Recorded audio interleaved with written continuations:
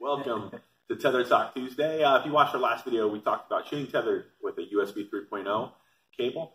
And if you shoot Tether with a 3.0, we have a product that you may just need. Right.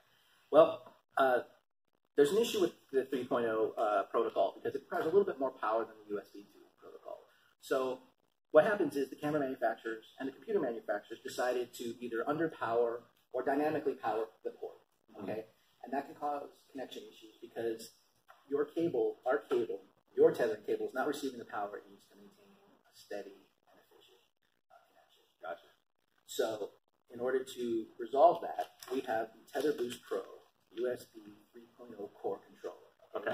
This device here is a power regulator. So you use this, you plug it into your USB-A port, and you connect your standard cable into that and into your camera. And this regulates the power between the camera and the computer, creating a nice steady connection so you don't have connection issues. So if you're using a 3.0 cable with your camera without this and you're experiencing connection issues, maybe you can connect for a while and it drops, or maybe you can't even connect at all with your software.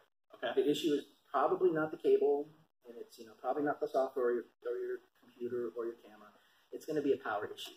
The TetherBoost Pro will resolve that issue. And it's something to keep in mind. It's a tool.